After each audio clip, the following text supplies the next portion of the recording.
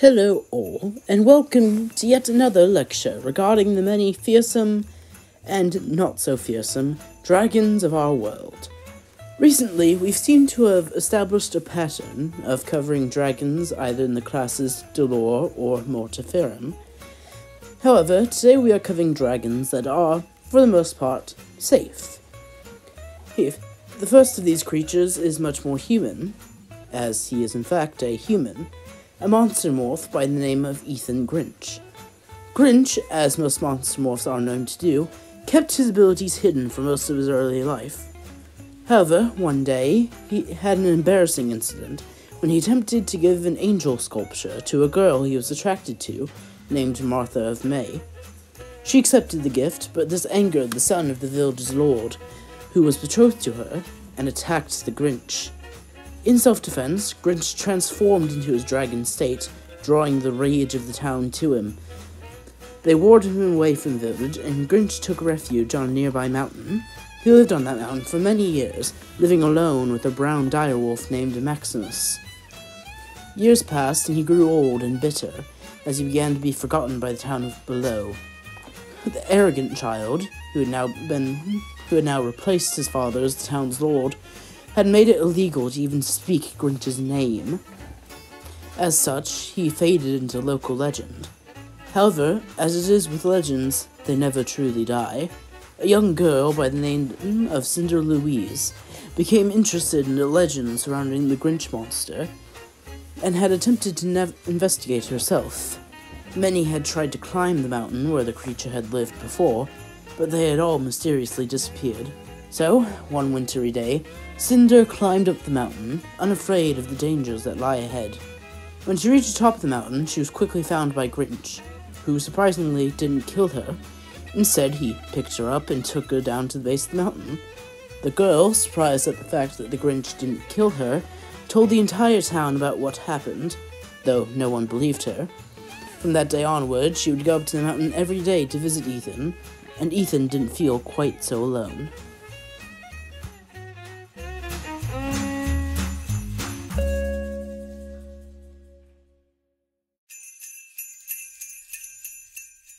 In the icy mountains of the cold north, a legend is told of a ferocious creature, a creature with fur as white as the very snow it lived in, teeth as sharp as icicles, and a powerful hatred for all things to do with Christmas. This creature was known as the abominable snow dragon. It was on the larger side of dragons, being about as tall as a small mountain. It would often terrorize the villages near it, eating anything in its path, but mostly feeding on reindeer. That was until a dragon keeper by the name of Yukon Cornelius, along with his ally, an oral apothecary named Hermes, were sent to rescue a dragon that had recently been captured by the Abominable.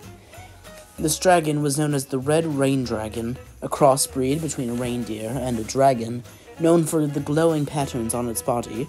The snow dragon saw these and had been hunting the dragon for the past few months. However, in its battle, he had finally caught it. He took down the rain dragon and dragged it back to its cave.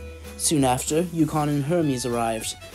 After a bit of strategizing, Yukon came up with what I even admit to be a strange plan. He hid outside the creature's cave and began making pig noises. This attracted the attention of the creature, and more importantly, distracted it. Yukon then leapt from behind the snow dragon and bashed its head in with a rock.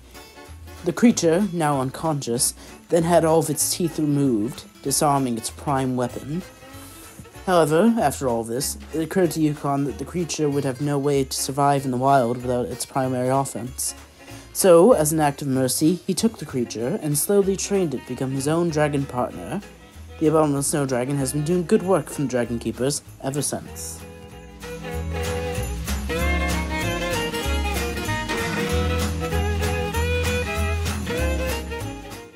The next dragon admittedly draws the line between safe and destructive, but I believe, in competent hands, it can be a source of good, as long as they follow a few rules. The Great Mogwai Dragon, as it is called, was originally found at a failing oriental shop in China, where it was kept as the owner's pet. We did not have an issue with this, as he had been proven to be responsible and understood the risks of his more exotic pet. However, one unfortunate day, his idiotic grandson sold the great Mogwai here to a traveling blacksmith who had taken it home to hit the American colonies, and had given it to his irresponsible grandson, William. The traitorous grandson proceeded to explain the 3 rules of the Great Mogwai to the idiotic blacksmith, but he and his family would go on to break every single one of them. The first rule was that the Great Mogwai must be kept in an endlessly dark environment, as light is painful to it and sunlight is deadly. The second rule is that the creature can never interact with water, as it will cause the creature to rapidly multiply. The third, and most important, rule was to never feed the creature at night. This would cause the creature to rapidly transform. It would grow 3 times its size, its soft and fluffy fur would turn into hard green scales, and its previously mischievous demeanor would turn into a bloodthirsty wanted destruction. It is notable that some have interpreted this rule as meaning you cannot feed these creatures past the midnight hour. However, I am skeptical if this is true, as many regions of the world measure time differently, and it would always be after midnight somewhere. As mentioned, young William soon disobeyed all of these rules, and in the span of a week, his village was overrun with an army of vicious green wyverns. Fortunately, the original Great Mogwai, who was left unaffected, was more than eager to help eliminate his monstrous offspring, and together, he and William managed to eliminate the dragons. Shortly after, the shop owner, having heard what happened from his grandson, got the Great Mogwai back from William. A year later, after the shop owner's death, us dragon keepers collected the Great Mogwai, and there have been 0 incidents since. Okay, there was one.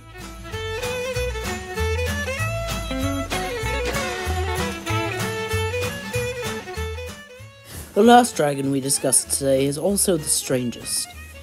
But before discussing the dragon itself, we must discuss the people who discovered it, the Alps. Alps, or elves as they are often called, are humanoid creatures that live in the northern regions of the world. Currently, they are ruled by a great wizard, Nicholas the Saint. Incidents of Alps going into human villages are rare, but do happen. During one such occasion, an Alp, only known as Father Alp, found a young orphan child named Buddius. He found the child and took him in, raising him as one of his own and teaching him all the Alp magic he could. All the while, Buddius was convinced that he himself was also an Alp, mostly because he was a less than intelligent being. Eventually, though, Father Alp did tell Buddius of his true heritage, that he was a human and son of a scribe named Walters Hobbleton, who lived in one of the American colonies. He had been betrothed to a woman named Susanna Wellington, who had died shortly after giving birth to Buddius, and putting him up for adoption. Buddius immediately set off to find his long-lost father, but needed a mode of transport. And so, Father Alp taught him how to summon a dragon. Buddius summoned a monstrous creature known throughout the Alps for its size and strength, the great Arctic narwhal. This dragon was mostly aquatic, but could easily fly across the air. It is blue in color and has a single golden tusk that projects from its forehead, different from the common narwhal. Buddius quickly rose the creature down to the New York colony. He, Walters, was, of course, in denial that this strange man, claiming to be raised by Alps and riding a ridiculous-looking dragon, was his son. However, after hearing the name of his previous lover, he soon could not deny it. The next few days were quite eventful, and frankly I do not care to tell it, as I study dragons, not Alps. But soon Buddius, his new family, a female bard that he had fallen in love with, and the great Arctic narwhal were all chased from the country by a group of 4 beast hunters. They all now live in the home of the Alps, happily ever after. And with that story done, a Merry Christmas to all, and to all a good night.